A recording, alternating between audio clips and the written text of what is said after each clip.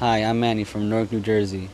Why does stress make people feel the need to eat more or eat smaller portions of food? Does it really alter their appetite or their metabolism?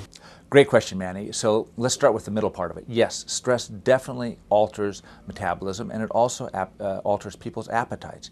In response to stress, people will eat more or less, and different people tend to go different directions.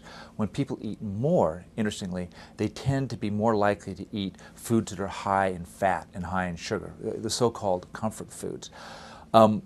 Why does stress do this? Well, the hormones and neurotransmitters, the chemicals that are released in response to stress, also have big effects on appetite.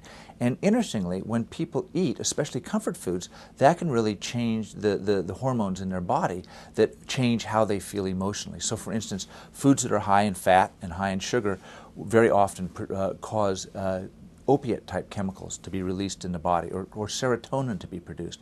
And both these chemicals tend to make people feel better. So I think there's really a link going all directions, but it's very clear that stress affects how you eat, and what you eat can affect your mood.